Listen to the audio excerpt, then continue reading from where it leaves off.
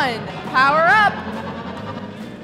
And our teams are off. 1646 crossing the line. We unfortunately have one of our teams, 5531, missing for the switch for the Red Alliance. But 1720 is lining up and is going to attempt a scale auto. Unfortunately, their auto is a little bit off.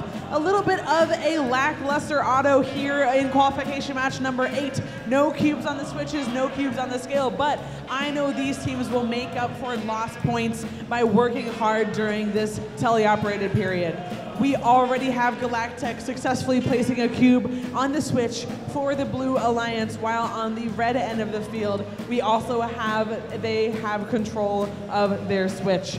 1720 want to be the first one to place a cube on the scale, and they are also joined by Galactech.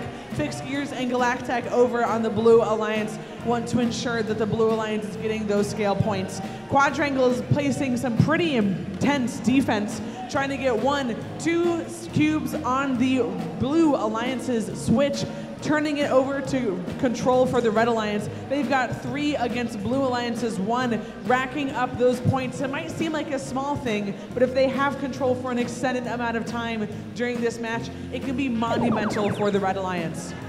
We have a minute and a half left in this match. Precision Guessworks is working hard for the Blue Alliance, getting cubes in the exchange, while 5531 Orange Crush is doing the same for the Red Alliance. Orange Crush already has a Levitate power-up completed.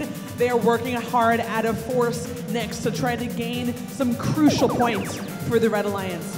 Right now, we have 40 seconds left in the match. Red Alliance has control of their switch, their opponent's switch, but Blue Alliance is holding on hope with control of the scale.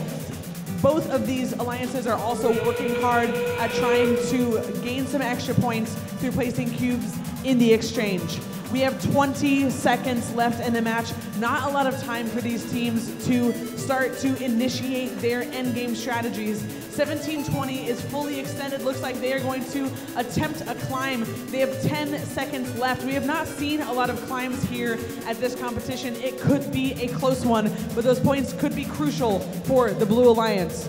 We also have 2 robots on the platform for red, 1 for blue, and this has the potential to be a pretty tight match in terms of points. We'll see how the scores shake out in a moment.